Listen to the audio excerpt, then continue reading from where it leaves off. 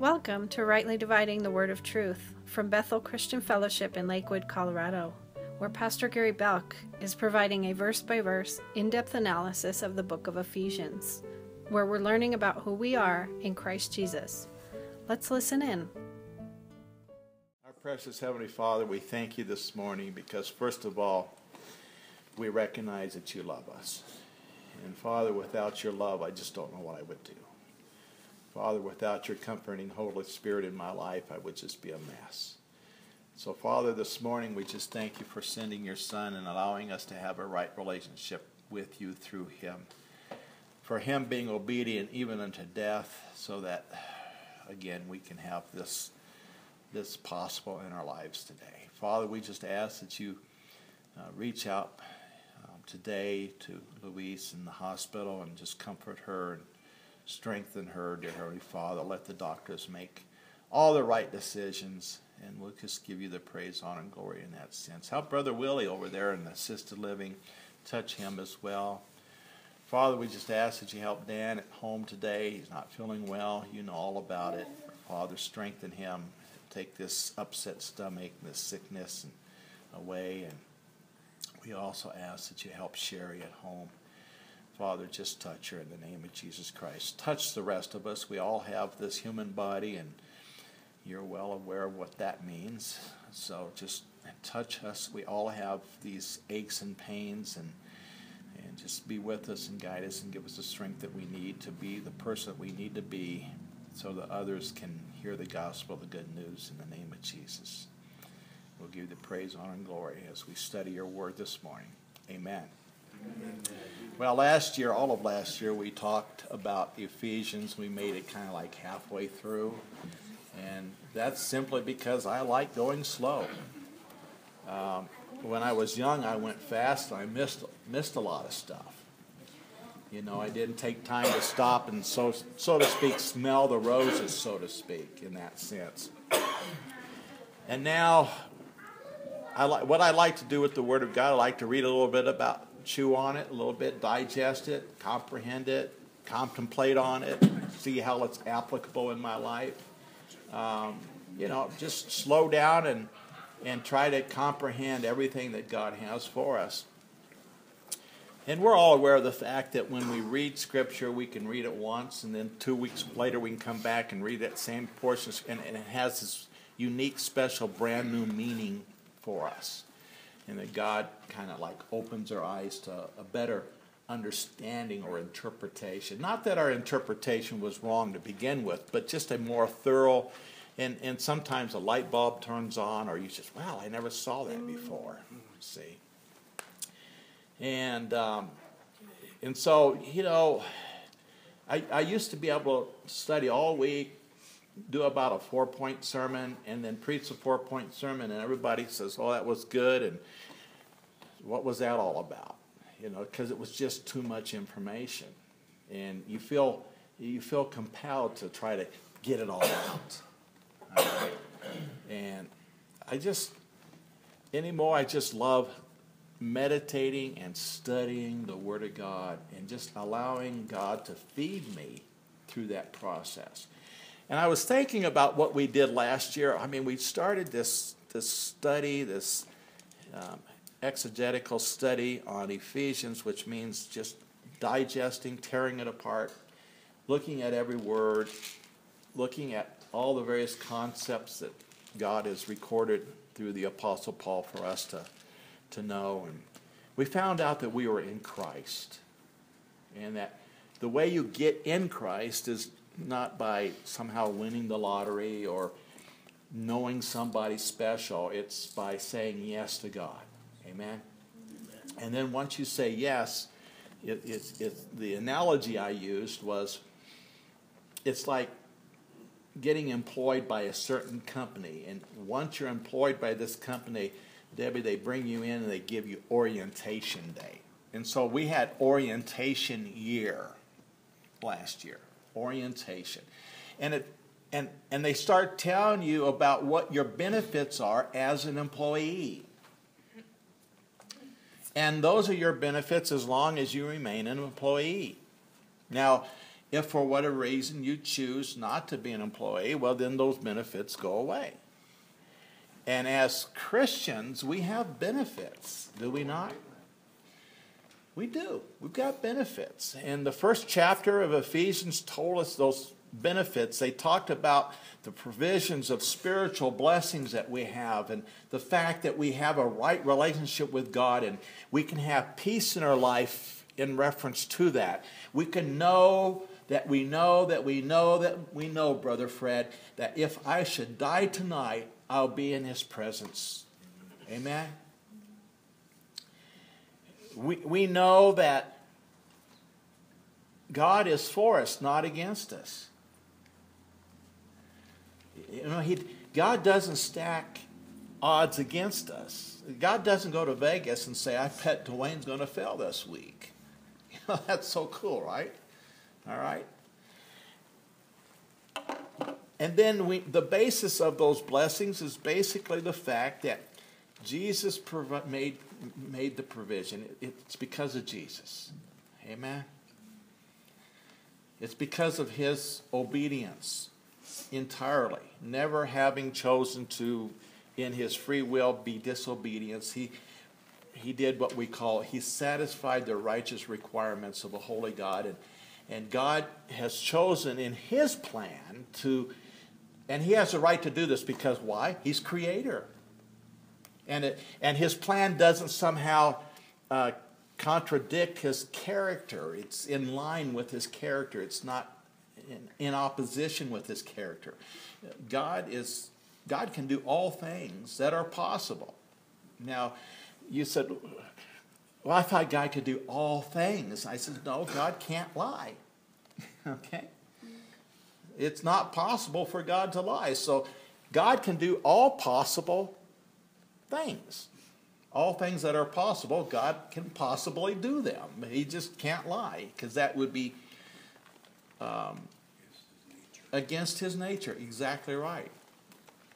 And so what we're learning in Scripture is His revelation of Himself to us as recorded via man, and as we talked about in credentials. I feel very confident this morning that what I have in my Bible is truthful about the truth. Does that make sense? It's truthful about the truth. So when John 3:16 says, for God so loved the world that He gave His only begotten Son, I know that's truthful about what God did. And so when we read first chapter of Ephesians, we find out that we're in Christ. We have these spiritual blessings. We found out the basis for those spiritual blessings. And then the uniqueness, and I still remember that prayer that the Apostle Paul read for the Ephesians. And he says, I pray that the God, it's in chapter 1:17, I pray that God gives you the spirit of wisdom and the revelation of the knowledge of Him. And what a beautiful prayer. He's you know, it's totally different than some of our prayers this day and age. It's, I pray that God gives you a new Harley. Okay, I'm up for that, God. But that's not what it was. Okay. The prayer there was for something that was tangible, something that was meaningful, something that was enduring, something that's everlasting, the spirit of wisdom. I always can use the spirit of wisdom. Amen? And having the spirit of wisdom has, on many, many occasions, kept me out of trouble. Out of trouble.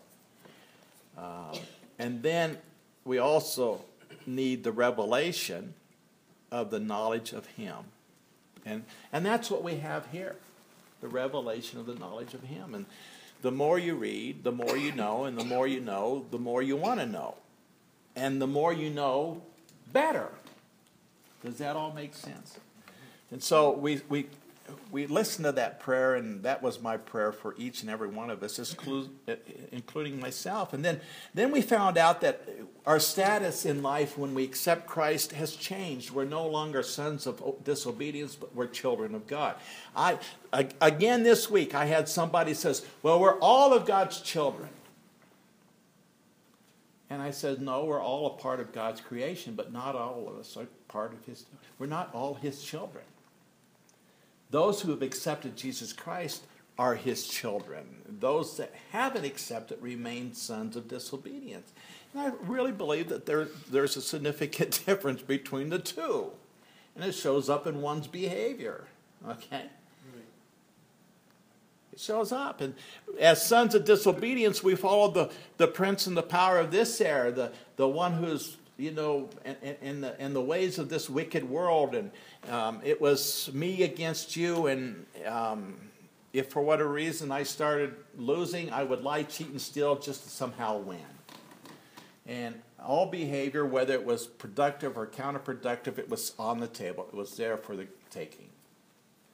And I didn't live my life because I loved you. I lived my life because I was selfish of what you had, and I did what I could do to take it away from you, or at least get similar to what you had. And that relationship in the world is not love, it's selfishness. And when you really stop and think about it, how true is that? You look around, people are selfish. And we can't bring that into the kingdom. And then, so we had this relationship before as unbelievers with the world, and we acted as the world acts in selfishness. And then we accepted Jesus Christ, and we became children of God, and we started learning about God and how God wants us to be like his son, etc. We have that perfect example as far as the recording and the eyewitnesses of how Jesus reacted and how Jesus acted, etc. And we found out that we're no longer in the world, but we're in the kingdom. And then we brought out the fact that what we used to do and how we used to do it in the kingdom doesn't work, in the world doesn't work in the kingdom. Okay? And we've got to have new tools and new ways of doing things. And once we were dead and now we're alive. And then we looked at this mystery that the Apostle Paul said that he had been given this gospel, this certain grace to preach unto the Gentiles, and how the curtain in the temple, the Holy of Holies, was rent in two when Jesus Christ was crucified, and how where the Jewish individuals and people were the chosen people, and God had revealed himself to them, but now through this whole process he's going to reveal himself to the Gentiles as well, and they too can be brought in, and the two have been made one, so to speak, and there's unity there. And we started this actually the entire book of Ephesians is who you are in Christ, but it's also about unity. The unity, okay, as individuals, not having accepted Jesus Christ, we are not in unity with God, are we? We're at enmity. We're at odds. We're God is not our friend, he's our foe. And so the first thing to do, Brother Dwayne, is to get right with God so that we can have peace with God and we can be in unity with God. And then this gospel was preached now not only to the Jews. Remember, the gospel is the power of God unto salvation, first for the Jew and then for the Gentile. The gospel, the good news, Jesus Christ, the Messiah. And so there was this bringing together of humanity, so to speak, because either you're Jewish or you're Gentile. It's just, there's no other way around it. Okay? And then, so there was this unity within the revelation of God to man that we talked about. And Gentiles are now have the ability through the grace of God to participate in God's plan of salvation, which is what we call grace. And we studied that union, the consequences of it. We looked at that mystery, the consequences of it. And we discussed Paul's prayer for the Ephesians that we found in the 3rd chapter, is to be rooted and grounded in love. To be rooted and grounded in love. And I think about that and how important it is for us to be rooted and grounded in love, because there's a lot of things that come our way that just ticks us off. We could use a different word, starts with P, okay? But it ticks us off. It gets to us, right? A lot of things. And before we know it, we're kind of acting like the old man. We're behaving like the old man. And instead of just, we got to let it go. Let it go. There's a lot of things as Christians we can hang on to, isn't there? A lot of things.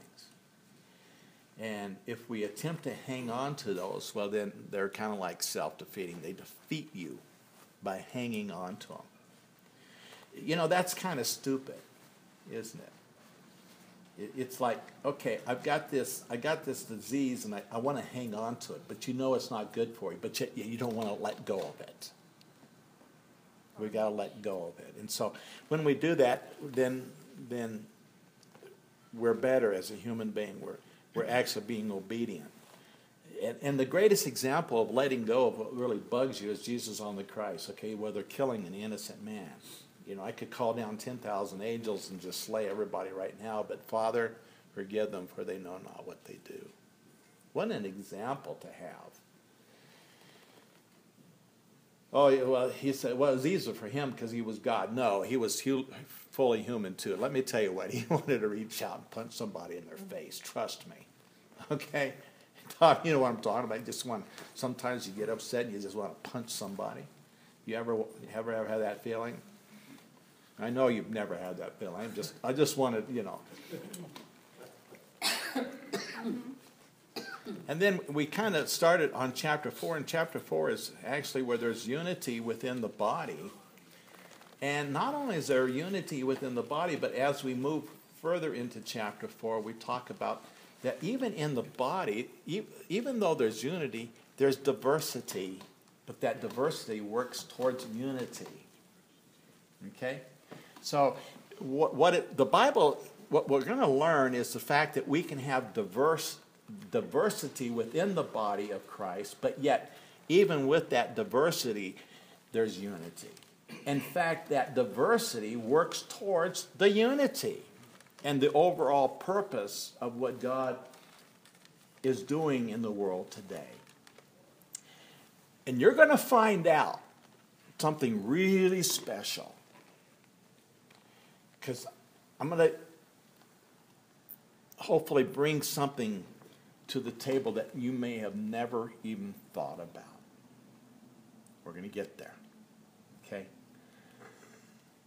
But the first few verses of chapter 4, 1 through 6, talked about the fact that within the body of Christ, within the kingdom of God, we have one body, which generally refers to the universal church, or to what we would call the Catholic Church. Not the Roman Catholic Church. Okay? Because that never even took place until well after 1,000 years after Christ's death, burial, resurrection, and ascension. Okay? But the universal church, in the early centuries of Christianity, and if you look at the early church fathers, they called Christians the Catholic Church, but it didn't mean Catholic so much as far as Roman Catholic. It meant universal. The word Catholic means universal. The universal church, that means the Christians. Actually, Christians are a sect of Judaism. What is Judaism? Okay, we've been grafted in. Judaism is the individuals who believe in the law in the Old Testament only. All right. Every disciple, as well as Jesus Christ the Messiah, were Jewish. And when Jesus was crucified, buried, was raised again by God the Father, and then ascended into heaven, people started to believe that he was the Messiah. In fact, they had proof that he was the Messiah, and they started doing what he said. If you love me, you'll follow my commandments. And it was called the Way. So in Judaism, what you had back in the first century, you had the Pharisees, the Sadducees, the Essenes. You had several other offshoots of Judaism, but then you had the Way. The majority of those Christians, and they weren't called Christians until Antioch, okay? Up until that point in time, they were called away, and the Apostle Paul, who used to be the Pharisee Saul, sought out those that believed in Christ who were, quote, following the way of Judaism, that sect of Judaism that believed in the way, that sect of Judaism that believed in Jesus. Now we call them Masonic Jews, do we not? They believe they're still Jewish in a lot of things they do, but they believe in Jesus Christ as the means by which one is brought back into a right relationship with God. And so they were the way. And so actually Christianity, if you really want to think about it, is a sect of Judaism. We don't get rid of the Old Testament. The Old Testament is our history and how God has worked through the Jewish people and has brought us to a place of knowing that the Scripture, the revelation, is not what saves, okay? It's the author of the revelation that saves. Unfortunately, Jewish people still hold the written word, okay, in and of itself, the Torah. The Torah is perfect. No, the Torah is truthful about what is perfect or who is perfect or the truth. There's nothing magical about this Bible. It's just paper and ink and looks pretty, doesn't it? But it's truthful about the truth. The Word was with God in the beginning. John, we can go back to John chapter 1:1. In the beginning, was God, and the Word was with God, and the Word was God, and then the Word became flesh and dwelt among men. Jesus Christ is the personification of the Old Testament. He's the personification of the Torah. He said, I didn't come to abolish law, Torah, instruction, but I came to fulfill it. He's the personification. And I want to dwell on that because that's the uniqueness of this all. We have one body, we have one spirit, we have one hope, we have one Lord, we have one faith, we have one baptism, and we have one God the Father, who is the sovereign ruler over everything. And that God the Father, God in himself has chosen to reveal himself in the Old Testament as God the Creator. In the New Testament, he's chosen to reveal himself as God the Father, God the Son, and God the Holy Spirit. An analogy in which we can certainly comprehend. Amen? And that kind of brings us up to verse 7. I'm going to tell you what verse 7 is heavy. Somebody read Ephesians chapter 4, 7 through 11. But to each one of us, grace has been given as Christ apportioned it. This is why it says, when he ascended on high, he led captives in his train and gave gifts to men. What does he ascended mean except that he also descended to the lower earthly regions? He who descended is the one who ascended higher than all the heavens in order to fill the whole universe. Go ahead through 11. Yeah. Okay. It was he who gave some to be apostles, some to be prophets, and some to be evangelists, and to some to be pastors and teachers. Amen. So for the next several weeks, we're probably going to be really digesting this. And this is, if you look at, maybe a book of hard sayings of the Bible, this portion of Scripture is in there, and we're going to take a look at that, okay? Because sometimes it has been interpreted incorrectly in the past. And so we're going to take a look at what we would feel is the most appropriate interpretation of the Scripture, especially when it comes to he ascended and he descended, all right? There's quite a few variations out there in reference to what theologians would interpret that to be. But as we know from our class of credentials that the meaning is in the text. And that if we take a look at the text and compare it to other texts, we can come up with a clear understanding and interpretation of difficult sayings in the Bible. But this first part isn't. But, you know, the Apostle Paul uses that word but a lot.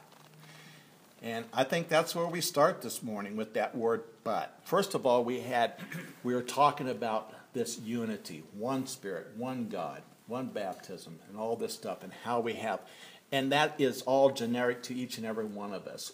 The Holy Spirit that dwells in you, Brother Fred, is the same Holy Spirit that dwells in me. When the Holy Spirit tells you no, He instructs you correctly, and when He tells me no, He instructs me correctly. And there's no difference between His no to you and His no to me. He doesn't tell you one thing and then turns around and tells me a different thing. No, He is a true representation. He is the Word that's indwelling within me. He is the comforter that has come. Jesus said, I got to go. Jesus was held in time and history because He was fully man. He could only be at one spot at one time. You know, it wasn't like he could be in the Middle East and over, you know, revealing Himself to the American Indian at that time. Okay, He couldn't be but one place. Just like you can only be at one place at one time. And so He said, I got to go so the Comforter may come. And the Comforter is going to what? Bring you wisdom, bring you knowledge, lead you in the ways of righteousness, etc. Give you strength to say yes and overcome your no's. And He's with each and every one of us. Now, you don't have the Holy Spirit until you've accepted Jesus Christ. And then when you accept Jesus Christ, the Holy Spirit indwells you. And He's there to encourage you to become like Christ. Okay, to be obedient to the commandments of Jesus Christ. He's there to make sure that whatever you choose to do, whether it's thought and deed or if it's just thought, that it's productive thought. And that productive thought, if changed into behavior, becomes productive behavior, that it builds you up instead of destroys you. And that and when you look at the Greek words and the verbs and things like this, and you get into the original language, it's very easy to determine, and it's very easy to see that salvation is a lifestyle, not just a one and done moment in time. And we've used the analogy of marriage, that my wife and I, our marriage ceremony was 41, will be 42 years ago this year on the 27th of August. But 41 years plus some odd months, my wife and I chose to become married. And ever since then, we have been married, and we've been abiding in that marriage. We've been participants in that decision. Okay? And our motive and our method and our madness, so to speak, okay, our decisions have been not to tear each other down, but to build each other up. Our decisions have not been such that we should be counterproductive in this participation, but to be productive in it. Okay? And our decision is that basically what we want is that we want to have this relationship from now and forever. See, actually, we used to say until death do us part, but that's kind of like so negative, isn't it? Mm-hmm. And that was the old king. And then we also, when I got married, maybe when I plight thee my troth. What in the world does plight thee my troth mean? Huh? How many of you plighting a troth lately, huh? Is that what you guys did? Plight thee my troth? Huh? Anybody want to explain? That's a hard saying right there, right? That's a hard saying. I don't know if you're all listening on radio today, but when you got married, did you plight thee your spouse? Did you plight thee their troth or your troth? You know, what does that mean? And so basically, I kind of changed some things up to where it made sense. It says, and I give you myself from now and forever. Okay? And therefore in faith I give you my love. That's the statement that I use to get rid of, I plight thee my troth. Okay. I don't know about you, but I like plighting troughs. Oh. Yeah, you go look that one up, okay? Come back next week. That's your homework. Come back next week and tell me what it means to plight thee my troth, okay? The word but changes. And it changes from this aspect that as individuals, we all have one. But actually, there were 7 of them, wasn't there? There's 7. We have one what? One body. That's 1. One Spirit, that's 2. One hope, that's 3. One Lord, that's 4. One faith, that's 5. One baptism, that's 6. And one God the Father, that's 7. 7 ones equal perfect unity. 7 is the number of perfect. And we all have one body. We're all part of the universal church. We all have one Spirit. The Holy Spirit dwells in us, and the Holy Spirit that dwells in you is the same Holy Spirit that dwells. We have hope. We have common hope. We have one hope. What is our one hope? That when we die, God does what He does. God does what He does best, and God does what He said. He will resurrect us because we're not immortal. We're mortal beings. We have no ability to give ourselves life.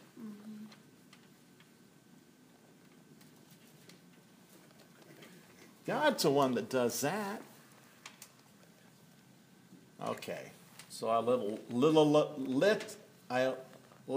a little air out of your balloon. I had to really slow on that one. We have one faith. It's both objective and subjective. We have faith in something that's objective. All right? And that is that the Word of God is true.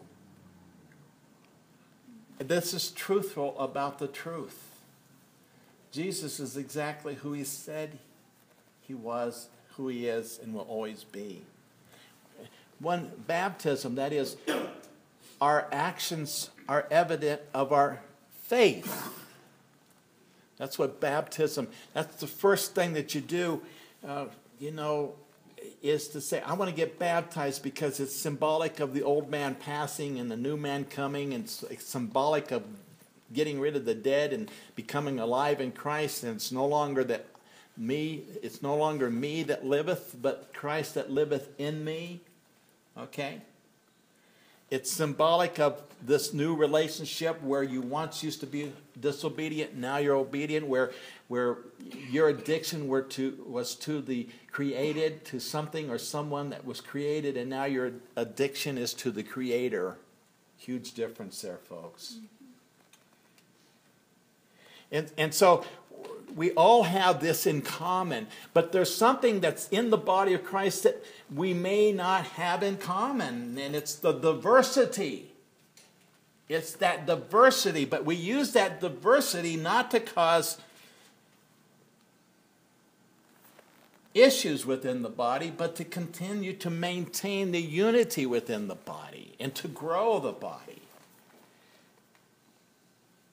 But we've seen it before cause division, the diversities. We've seen, and you said, what is diversities? Well, be patient, we're going to get there. So that word, this transitional word, it actually means, in spite of that, in spite of the fact that you have 7 ones and it's all perfect unity, in spite of what we just say, that there's one body, one Spirit, one hope, one Lord, one faith, one baptism, one God the Father, our Lord Jesus Christ, who is in all, above all, and through all, and over all. Okay? In spite of that, we have this diversity. And if you look around this group, we're all in unity, but we're very diversified, are we not? But it's not your height. And let me just say this, because I've developed a way of saying it without really being offensive. Whether you're short or tall, thick or thin, light or dark, speak with an accent or not. Okay? As the believers, we're all the same. Amen?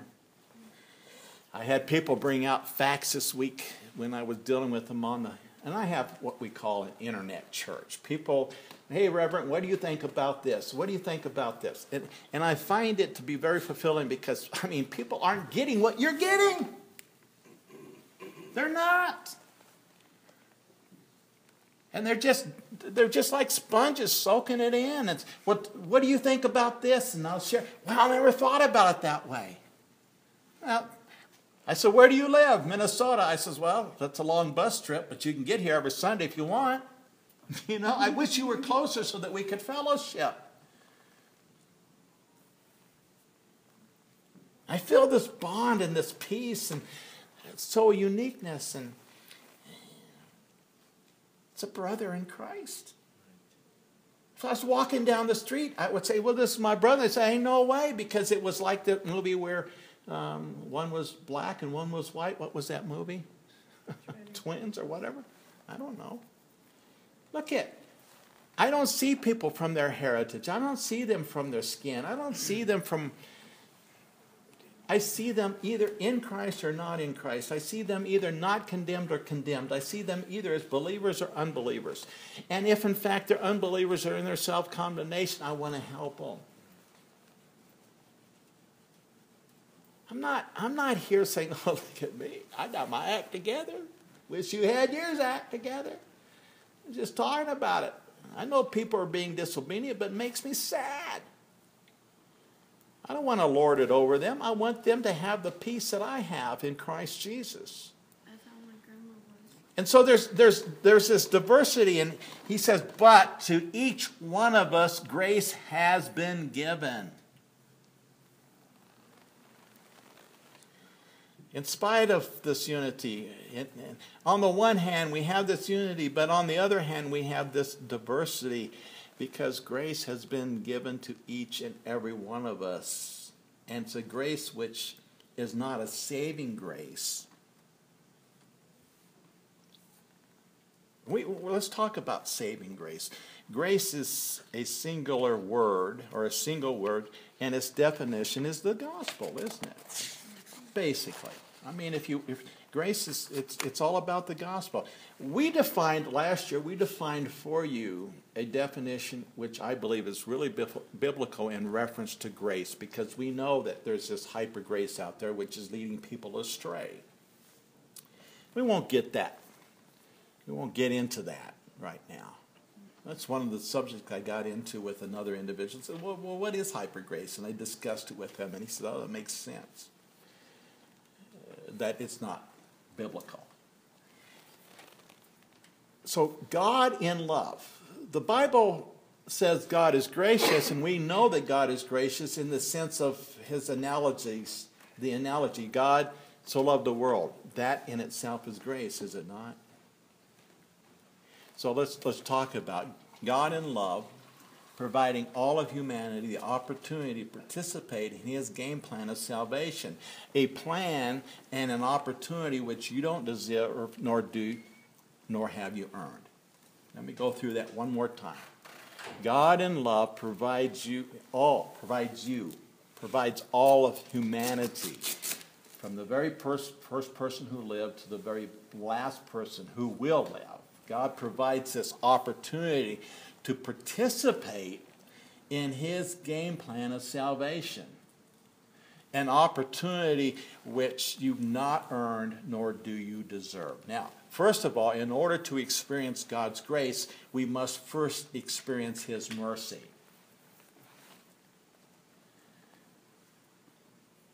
But mercy without grace would result in an evil God. Okay? And God's not evil. God is loving. And in his lovingness, he provides mercy, which is the opportunity for you not to receive God's wrath, something that you have earned and something you deserve. Now, it's really hard for us to understand that.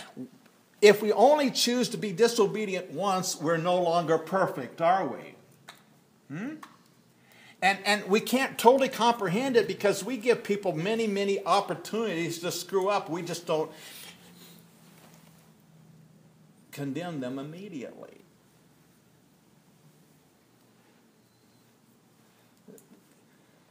But the very first time you said no, you were to obedience, you became disobedient, you became broken. And the easiest way I can say this is that if you just picture a perfect Humpty Dumpty sitting on the wall, it only took one fall to make him broken, right? Only took one fall. You don't get up on the wall and fall down 10 times so I'm finally broken now. No, you're just more broken. And that's what happens in our living, is that the more disobedient we become, the more broken we become. The more immoral we become, the worse off we become. And then we try to attempt to somehow convince ourselves that, Brother Dwayne, we're not broken. Everybody else is broken. I'm not broken. What makes you think I'm broken? Just take a look at you. You're broken. And that's kind of the way we say it. Yeah. Oh, you Christians. Oh, you Christians. You're so unloving. You're so narrow-minded. You have no diversity. There's no... Truth is narrow. Well, you can be. Yeah. Oh, yeah. Good thing she's looking at me, man. So the gospel is the good news. It's this opportunity to participate in God's plan of salvation. But I want you to understand that grace is God in love providing this opportunity to participate. Now, sometimes we stop with just that thought. We have the opportunity to participate. And we stop with the thought that I'm now in the kingdom, I can just stop. And that's saving grace. That's grace that God has given us for salvation. But there's more grace to be had in this sense. There's enabling grace. So once you're in this plan of salvation, once you become a participant, you just don't stop. There's now something special for you. Something special for you. And it's not really something special for you, but you're going to be something special in the kingdom. In the kingdom. The nature of grace is giving, and the Bible tells us much more about giving than getting, because God's nature is to give. And think about this. When we were in the world, it was getting. When we're in the kingdom, it's giving. And when we do marriage counseling, we go to, again, Ephesians, the book of unity. It talks about how to get along in various relationships. One of them is a marriage relationship. And it tells a man, hey, don't worry about the relationship. Just worry about what you're supposed to do within the relationship. And it tells the wife, don't worry about relationship. Just do what you're supposed to do within relationship, and your relationship will have unity. So it doesn't focus on the relationship. It focuses on the individuals within the relationship. And once you do that, and once you become biblical in your relationships within a marriage, that marriage starts clicking. Starts clicking. I tell people all the time, I can guarantee when somebody comes to me for a marriage counseling, either one or both are out of the will of God. And they probably don't even know it. Because they have this other concept. They have the concept of what the world has provided instead of the concept of what God provides. And the concept that God provides is simply an attitude of giving. Giving. Grace has nothing to do with anything we have done or have failed to do. It can only be received. And God is gracious because He is the one who gives grace. He is the one, not because of who we are, but because of who He is. He gives us grace. His grace is therefore unmerited, it's unearned, it's undeserved. it depends entirely on the one who gives it. That is the grace that I personally experience, and the love that I personally experience, the mercy that I personally experience as an individual within the body of Christ is not something because of me, but because of God. All right? This grace is God's self-motivation, self-generated. It's self-motivated. It comes from God's very personal character. It's self-motivated, it's self-generated, and it's a sovereign act of His giving. That's His part within this plan of salvation. The opportunity to participate. Jesus was on the cross, and He did the second really most important act of history by saying, it is finished. The first one, it's created. Then all the way from created, Dwayne, you know what I'm talking about. Some of you know what I'm talking about. Jill, you know what I'm talking about. The next act is it's finished, and that means that there's now a method by which we can participate via grace and faith. It takes two to tangle here, okay? God's part is done. Our part is continuously being done. Yes? Part of that participation is surrendering. Surrendering. Okay, so let's talk about that, okay? The second thing concerning grace is self-giving grace. Self-giving grace. God's grace has another dimension that places it still further above every other kind of giving. The greatest gift of grace is self. He not only gives blessings to men, but He gave Himself. Infinitely more important and precious than blessings, God gives us that gift of Himself. For God so loved the world that He gave His only begotten Son. He gave His Son. His Son is our blessing. His Son is the evidence of grace. And His Son being obedient even under death, His Son was the blessing. He not only provided blessing, but He Himself was the blessing.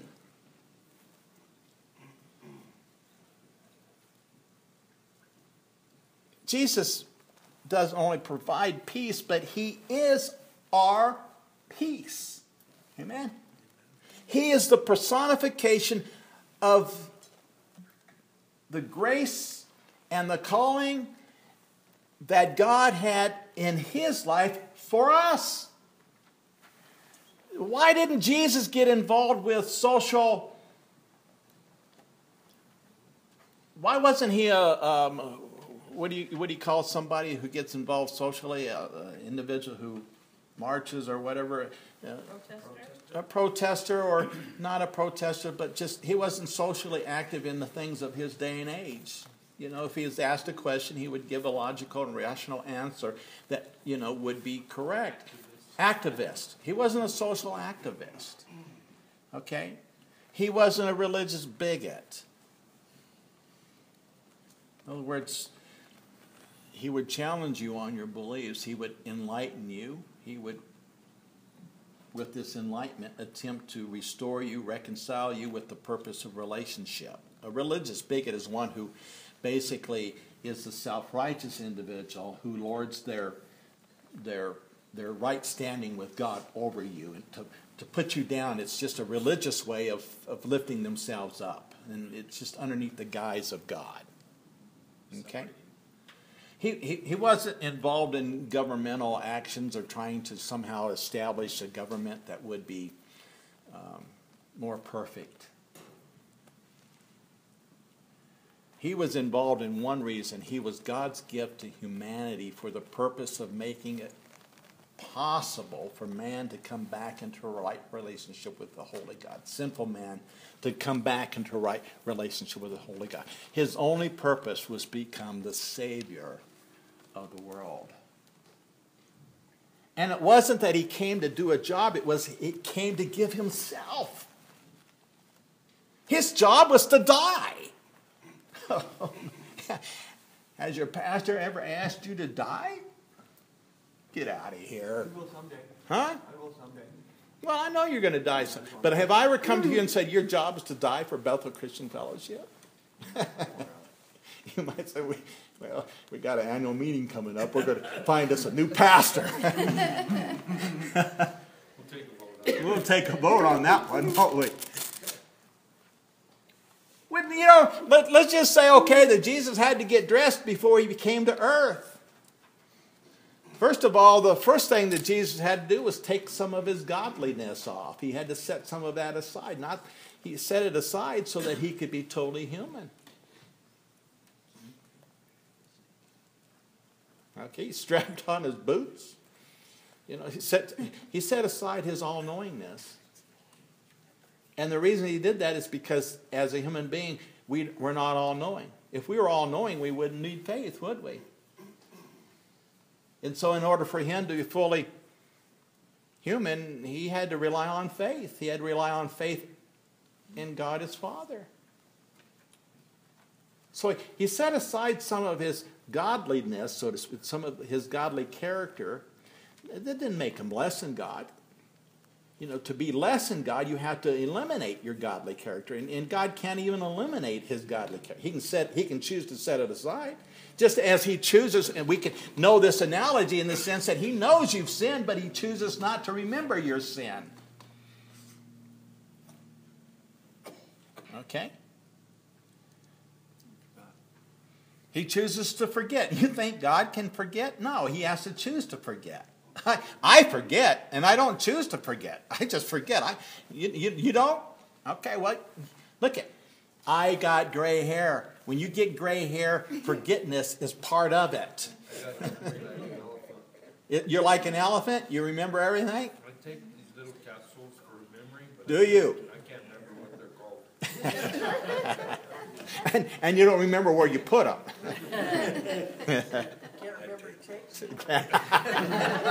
Maybe that's why his memory's so bad. If he would just take those pills. Yeah. What about our trough? Maybe that's where the pill is. It's in the trough. So there's another dimension of grace, and that other dimension is not just saving grace, which brings you into the kingdom, but it's also that grace in which is self-giving. Self-giving grace. And so the diversity within the kingdom, there's unity there, but the diversity is that each and every one of us must be self-giving. Self-giving. All right? Jesus is our example. He gave himself. He didn't come talk about how you should do it or how this or this, and if we just did this, well then this would work. And no.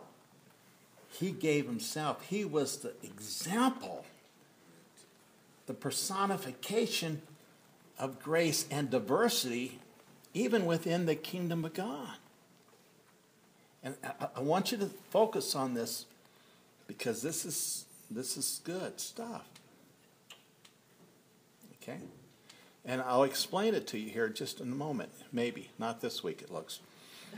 Grace is therefore God's self-donation, and he donated himself. He not only gives blessings to men, he gives himself. This is kind of incomprehensible, it's a staggering truth of the gospel, is that the holy God of the universe has given himself to sinful men, not to people who deserve it, but to people who don't deserve it.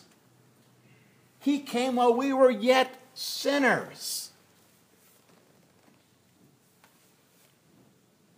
Just totally, I can't even put my mind around that.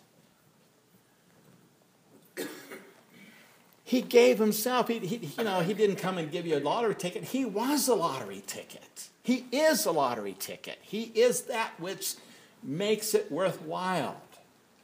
Amen? God grants us His salvation, His kingdom, His inheritance, His Spirit, His throne, His wisdom, His love, His power, His peace, His glory, and every other spiritual blessing as we studied in the first chapter of Ephesians. Those are our spiritual blessings. We have them all, but we have them for a specific purpose, not just to somehow experience this grace of salvation, but to experience this grace of self-giving. Oh man, I'm going to raise the bar here. Okay?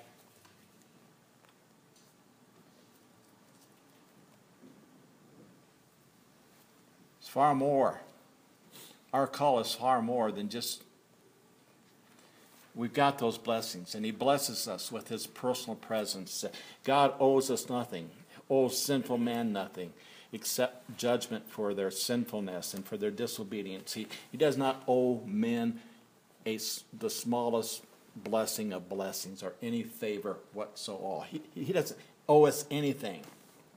God, when he made the decision to give His Son, He could see that the world was in sin, but yet He chose to give Himself to the sinful world through His own Son in order that this world might be redeemed, brought back into a right relationship with Him. The Son, in addition to that, not only did God give His Son, but His Son gave Himself. Okay?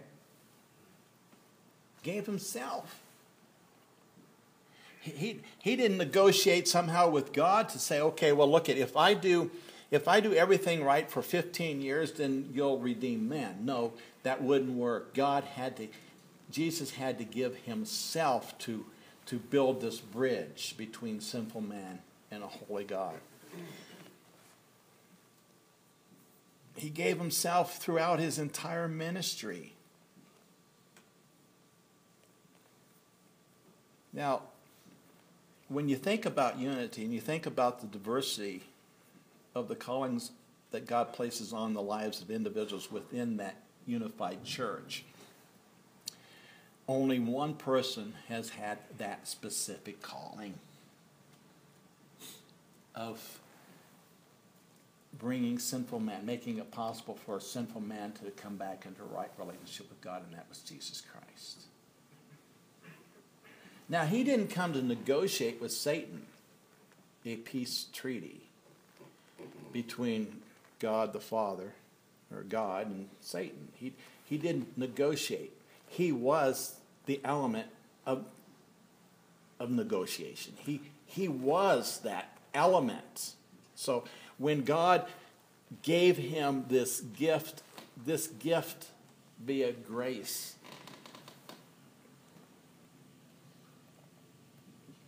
it was Him. The calling was Him. The calling was that He had to give of Himself to fulfill that calling within the plan of God's salvation. So it was self-giving. He gave Himself to His disciples, to those He healed, to those He raised from the dead, released from demons, and forgave sins. He gave Himself.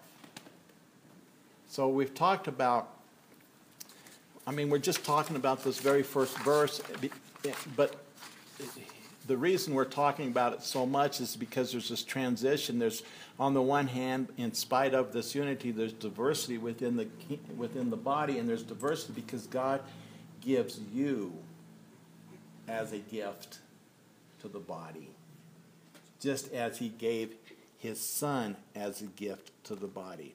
You receive a gift from God, but that gift is intertwined with you. You're the gift to the body. All right?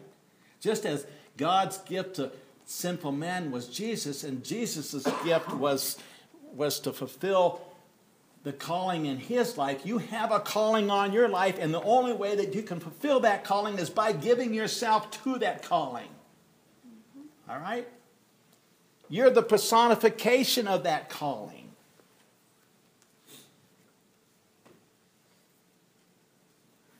You might say, well, God has given me the gift of healing. No. when you walk in the room, you are the healing who has faith in God to allow it to happen in the life of somebody else. You're the personification of that gift. I want you to know that you make it happen because God enables you to make it happen. All right? God enables. I can't make anything happen in the family of God. God enables me to make it happen. And next week we're going to talk about that. The enabling grace. The enabling grace. Now, I'll just leave you with this thought for clarification. You know I've told you my story. You know I've told you how God laid on my heart to go to Bethel and be a blessing. And when you think about that, I didn't come here to help bless people. I came personally to be a blessing. Okay? You come personally to be a blessing. When I walk into a person's house, I'm not there, okay, to bring blessing. I am the blessing. Now, I don't get big-headed on that because, let me put it this way. God enables me, Brother Tom, to be the blessing. Okay? Without him enabling me, I have no abilities. What, period, so what? But when you understand yourself, that you're in the body of Christ, who you are in Christ, and that God has given you a specific duty to do within the body, you become the personification of that duty. Just as Christ gave himself, you must give yourself to be able to perform that duty. And it takes on a whole new light. You know that? It takes on a whole new light.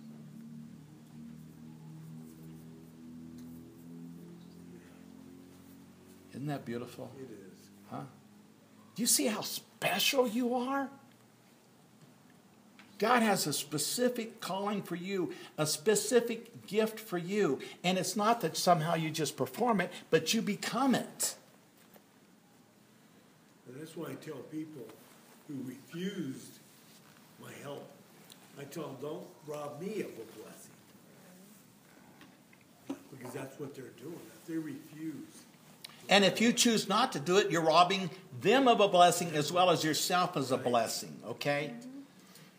So you're actually, we're going to get into it. It's too good. But I think we're all diversified. We all have we're all parts of the body. And we're diversified in that, but we all have unity. But we all have a calling. But you don't just do a calling, you are the calling. Amen. Amen? Jesus didn't come to somehow satisfy the righteous requirements of God through negotiation. No, he came to give himself so that he would satisfy the righteous requirements of a holy God. It was his calling, and it was personified in him, and he had to give of himself in order for that calling to be activated within the body of Christ. So we're going to talk about it. When I say I came to be a blessing, doesn't mean I was going to bless. I had to be the blessing. I have to be self-giving. I have to say no to self and yes to whatever God asks me to be a blessing. And I just can't turn me off as a blessing and turn me on as a blessing. Okay? I is what I is. I am that I am. Okay? And I can't change that. We're going to talk about how God has chosen something special for you and how you become that specialness to others. And that's who you are in Christ. And nobody can take your place. Nobody can. You know, Jill came and she's doing all this stuff today and because Dan's not here, but she can't take Dan's place. Nor does he want to. You can't take my place and I can't take your place. We're diversified within the body and we got to get on with what we're supposed to be doing so that we can not, continue unity within this body, but also grow the body. Grow the body. You're special. You're unique. There's only one like you. God has given you a special calling. But you're the calling. But he's given you a special grace and ability to act in a certain way within the body. You are the one that has to act. So beautiful. And once we catch sight of the fact that you don't go just be a blessing, but you're the blessing that goes, it's a whole new ball game. It's a whole new ball game. Amen? Say it with me. I'm a blessing. I don't just provide blessings, but I am the blessing personified. Amen? Let us pray. Dear Heavenly Father, we thank you for this word. We trust that it will encourage individuals to understand that they're just more than a tool that you use, but they're the actual instrument, the vessel that you work through to bless others. And we'll give you the praise, honor, and glory for it. In the name of Jesus, amen. Amen. So next week we're going to start with the third thing concerning grace, enabling grace. Grace not only saves, but it enables us to do something within the body of Christ. So we're in the kingdom. We're participating in it now, right? We're not just married to God. We're participating in that marriage. And God enables us to do it. So we'll talk about that next week. We hope you've enjoyed this broadcast. You've been listening to Rightly Dividing the Word of Truth with Pastor Gary Belk from Bethel Christian Fellowship in Lakewood, Colorado. To hear more, please visit itswritten.org. And don't forget to tune in next week. God bless you.